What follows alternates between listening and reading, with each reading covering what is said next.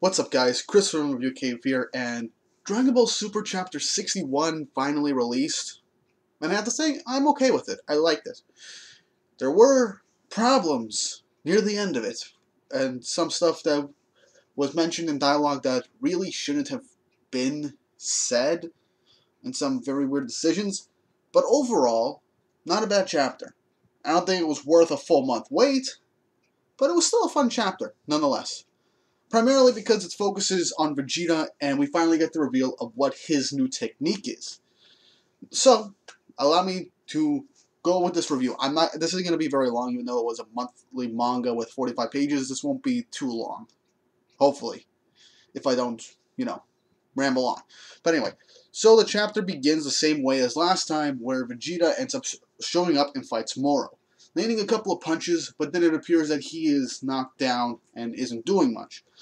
And, Gohan and the androids are basically, realizing that maybe Vegeta, despite being all talk, was basically useless at that point, which it does kind of show the whole meme of how at this point where whenever a big bad shows up, Vegeta has to always says how strong he is, and then he ends up getting his ass beat, and then Goku saves the day. This time, I did like the decision from the last few chapters where Goku fought Moro before Vegeta using Ultra Instinct Sign. That even with Sign, since it's mostly a defensive ability, Goku can't land any real good hits on him, even though he's been doing his best to avoid getting hit by the energy absorption that Moro was known for. Which is nice to see Goku take an L, as be the first one out of the main two to get an L. Vegeta showing up is something that everyone wanted to see. Vegeta deserves a win.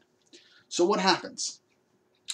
Well, as the fight continues, Vegeta slowly but surely starts to get the upper hand. He manages to make a few dodges and lands a few good blows. And it's stated that people are thinking that Vegeta might be getting stronger, but it is stated by Piccolo that Moro is actually getting weaker as the fight goes on. And if you pay attention as Vegeta keeps landing all of his hits, you actually see what's going on. And Goku notices this pretty much right off the bat. Every time Vegeta lands a hit, you see these little energy bubbles, energy spheres, leaving Moro's body. And it is revealed that this is the new technique that Vegeta learned back on Yardrat. Let's see. Forced Spirit Fission. So that was a new technique. So apparently, this ability allows Vegeta to literally, take out energy that was absorbed or merged and basically separated from whatever being it was. It was even confirmed that this could undo freaking fusions. So, I do like that. Not to mention, Vegeta literally said, as he was doing this, for a brief moment, he literally looked towards Piccolo and said, if you want, I can give you an example and separate you from the ones that you've fused with. So, essentially, this new ability makes energy absorption. If you have any energy absorbing villains in the future, Vegeta can just straight up nullify it. And even if he fights a fusion, Vegeta can just completely erase the fusion. Make it like it never happened. Which is honestly nice. It's not like something like a big powerhouse attack or something. It's a more technical move that it's really nice to see. Because in Dragon Ball, it's always been, oh, whoever punches harder, whoever makes another giant-ass explosion. This really does give Vegeta a new reservoir of abilities because we know he's good at fighting. We know he has some epic attacks. But the best thing I like about this is that Vegeta is controlling the fight. Every single hit, he fissions off more energy that Moro absorbed from the planets and people that he basically killed. And the best part is that he can basically, with a flick of his wrist, send it all back. This actually helps with the fact that he does in fact have good spirit control as well as good energy control, which would make it so that his Super Saiyan God form is, well, it can be improved upon even more. Because remember, Super Saiyan God, you need very good and constant control of your energy. So, seeing as how Vegeta mastered this in less than a year, this could help him maybe push forward with a new form of Super Saiyan God or more closely perfect Super Saiyan Blue. I mean, this is just me being a fanboy and speculating, but hey. So, Moro, every single hit Moro's been getting, he's been aging more and more, reverting back to his old self. And Vegeta was basically getting ready to end it all. He's like, I'm not like Kakarot. I'm not just gonna like let you live or give you a moment to breathe. I'm going to erase you right now.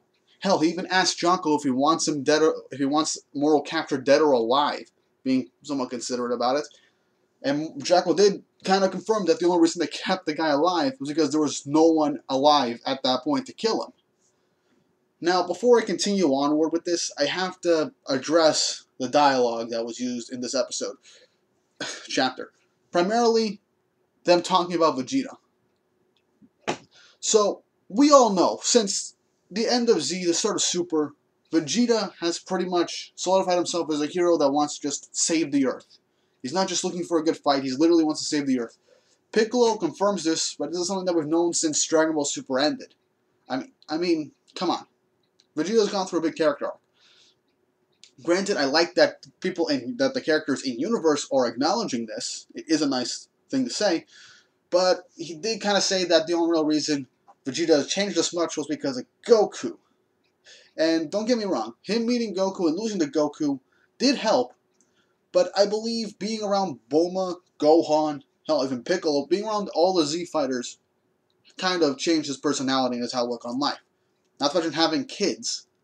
So, it makes sense. The guy changed over the years, and now he's a hero, which I really do like. And he's dominating Moro. He's fighting for the betterment of mankind. And another thing I do like in this chapter is that, you know how Vegeta does not like fusions? It's not because of some kind of prideful thing where he just doesn't like how it looks or stuff like that. He just says that it doesn't feel fair because it's not your own personal strength. Basically combining with someone else's in order to be stronger. So that kind of does make sense for Vegeta since he is someone that's constantly training and getting stronger. So, yeah, makes complete sense in my opinion, and it does kind of go back to all the times he's underestimated his opponents and letting them power up, which is, again, a meme. But now we know that this is Vegeta being like, I just want a fair fight. I want to take someone down at their strongest. I don't care if I'm dominating them. I want to defeat them at their strongest. So that's his idea of a fair fight. That's good. But what I don't like is, well, was how they decided to kind of end the chapter in a way. I mean, it was nice. It was something that I was kind of expecting, but look, Vegeta dominating Moro happened for roughly half a chapter. It was half a chapter. So you'd expect that with him getting the upper hand on Moro for a whole half of a chapter, something big would have to happen. Either Moro would do something insane, or Vegeta would just kill Moro and that would be the end of the arc. Which we all know that they're not going to have a chapter and a half, or in this case a full chapter, of Vegeta pretty much dominating the big bad of the arc. That's something we can't have. Not at all. So, one thing that happens that Moro does state, which is something that we all pretty much have forgotten at this point, since with all the action and fighting, was that Moro, despite losing all the energy that he had absorbed, he still had his magic. Now, with that, he ends up making like a big flash of light to get away and head towards a ship where the Spike guy and 7-3 are.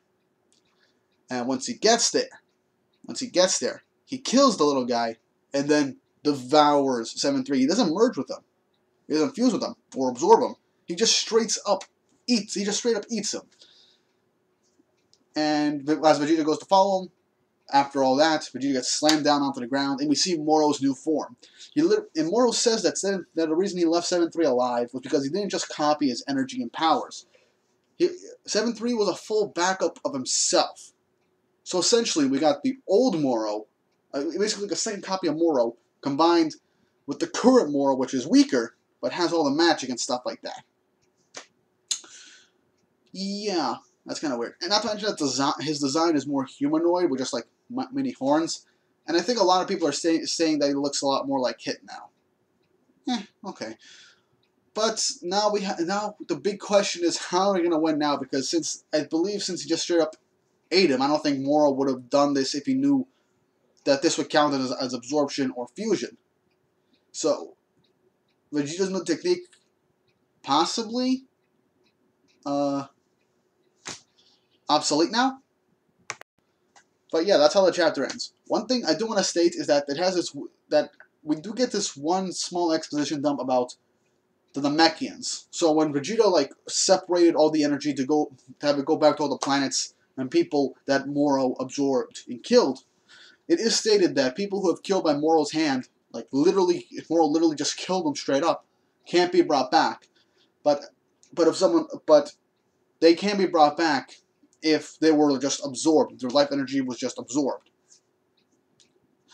Okay, yeah, that makes in the world Dragon Ball, I guess that makes sense. But there's also one more thing that kind of it's iffy. I mean, I'm not too hung up about it, but it's just something that I just want to say.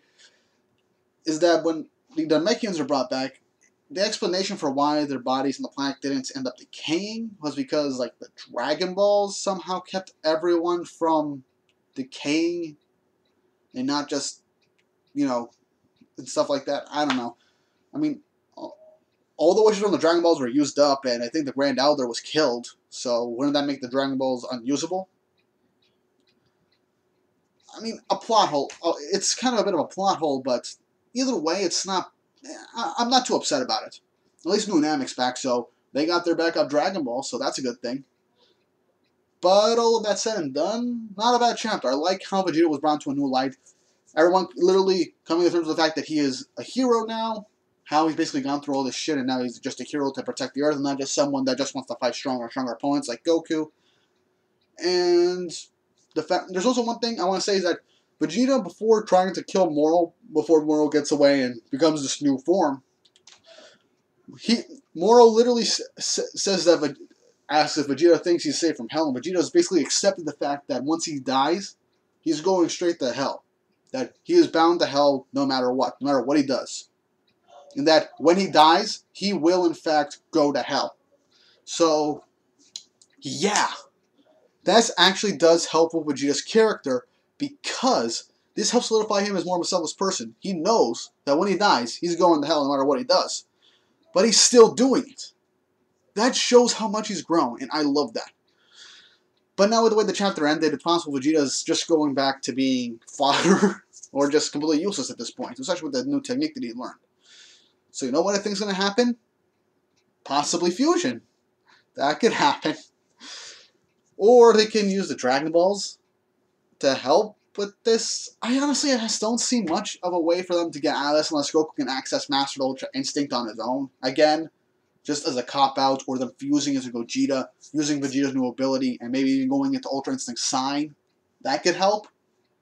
Or them fusing and then going into Master Ultra Instinct. Or hell, maybe even bringing Broly in just to decimate Moro.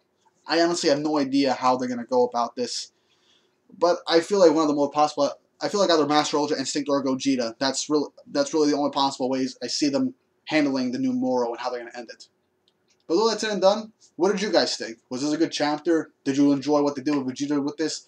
What are your thoughts on how they decided to go about this chapter and how they basically made Vegeta's new ability and his training basically useless halfway through, at the halfway point of the chapter?